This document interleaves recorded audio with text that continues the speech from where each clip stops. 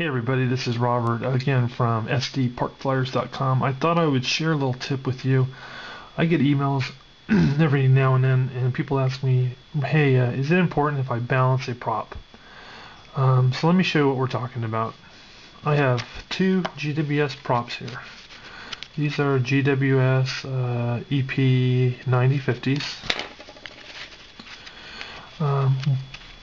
Both of these props have been used on one of my planes. So let me show you what happens.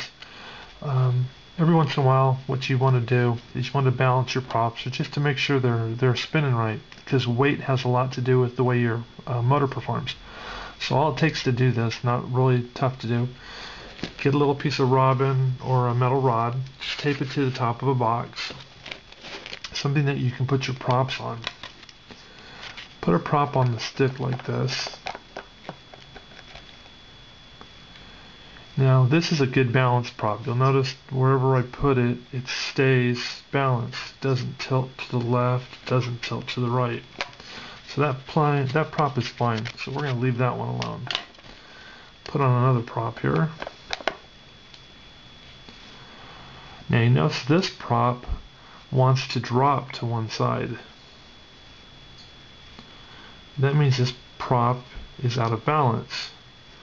Now if this is on your motor spinning around at high RPMs, 1300 RPMs, it's kind of like closing a washing machine. It's going to kind of be spinning out around, and it's going to put a lot of strain on your little motor. So the way you fix this, leave your prop on your little balancing stick. Grab a roll of scotch tape. What you want to do is tear off a little piece of tape. Apply the tape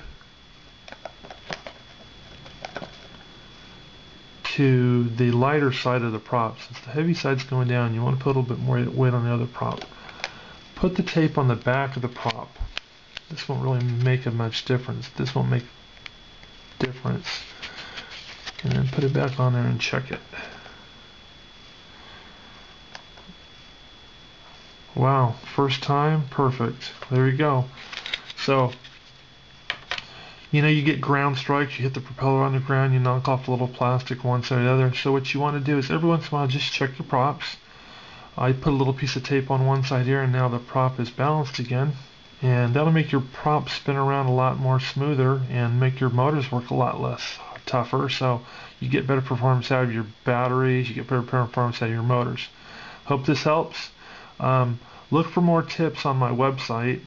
There's a link over here on the other side of the videos here to my SD Park Flyers page. I'll be posting about a video a week now. If you have any questions or you want to see something else as a tip, drop me a line, email me, and I'll be sure to